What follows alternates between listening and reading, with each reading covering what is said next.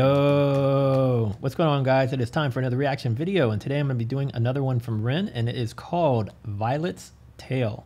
When I did the last one, it was Screech's Tale, and I thought that there were 4 different ones that were someone's tale, and I was wondering if they were all tied into one another, but then I realized that I misspoke, and the other one that you guys suggested was Sick Boy. So I've done Jenny's tale, I've done Screech's tale, and now I'm going to do Violet's Tale, and I guess I'll find out if this is related to those or if it's just completely standalone and separate from that one, those two.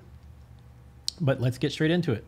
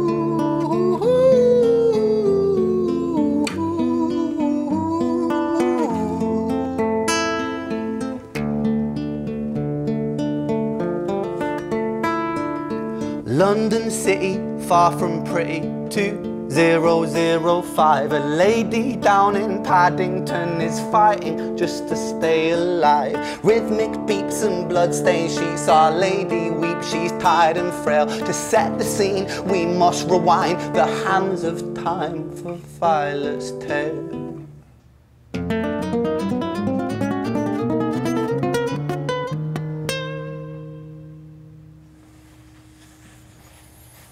So is this one a story of something that happened in 2005? Am I understanding that correctly? You guys let me know.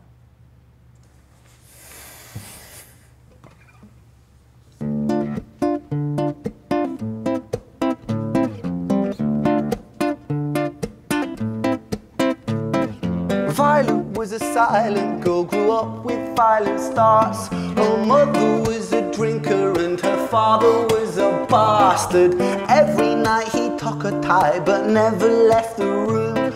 I'll spare you of the things he did, I'm sure her mother knew. Violet was a silent girl, she moved out at 16. A semi-detached council flat, paid for by a welfare scheme. Packing shelves at Tesco, stacking jars like pickled bricks. She met a boy named Stevie and he was a little prick. Violet was a silent girl and Violet she fell fast. See, Stevie was the wrong un, but he sure knew how to charm her. Every night he took her tie but never left the room. History repeats itself, he'd paint her black and blue and dark. She never stood a chance. The devil comes to dance. Violet, why are you always so quiet? On her bedroom door and he's irate. He's been drinking and smoking, he's up late. And he stands by her bedside, she shakes, but her eyes stay shut. You fucking slut, I know you're up. And he pinches her eyelids and folds them up. Violet, why are you lying to me, Violet? She stays silent, things turn violent. That's the sound of his fists when they fall like a crashing pilot. Hit like hailstones, one to the collarbone, full force, full blown, blood splat, bone crack, knick knack, paddywhack, one to the jaw and the tooth spat, detached fist connects and disconnects a bone. A quick deflect to misdirect the blow, but nonetheless his punches met her throat. Such a mess he's left her bruised and broke. Violet, why you always so silent, Violet? Why you such a little liar, Violet? Do you think I want to do this, Violet? In character, she stays silent. Well, say something, Violet. Silence. Fucking say something, Violet. Silence. Wait. Say something, Violet. Domestic violence, man. Like, it's never okay. I know a lot of people who've experienced it. If you're just in a bad relationship like that, just walk away, man. Just like, I know it may seem like it's inescapable in that time, or you've probably been brainwashed into believing that you don't have any other choice, but you do. You have choices, and you just gotta just walk away. Nothing's worth you getting tormented and beat on a regular basis and potentially losing your life. And it sounds like that's what he's about to lead into right now with this. But yeah, man, yeah, it's just sad. Wait. Say something, Violet. Not one word. She stays quiet.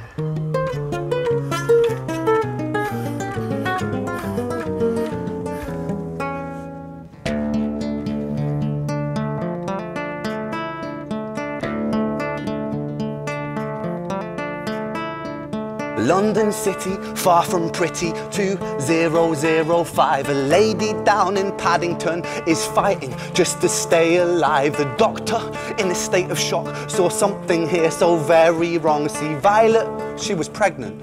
Poor Violet, she was 9 months gone. Turning to the doctor, Violet broke her silence and she cried, "If I'm to die right here tonight, please let my baby stay alive." The doctor soon regained composure, called the surgeon to come in. As Violet's world turned to black, the curtains closed, the lights went dim. In London city, far from pretty, 2005. A lady down in Paddington just lost the fight to stay alive. A tragedy or a miracle, it happened on these very streets. Two twins are lying side by side. A girl named Jenny and a boy named Screech.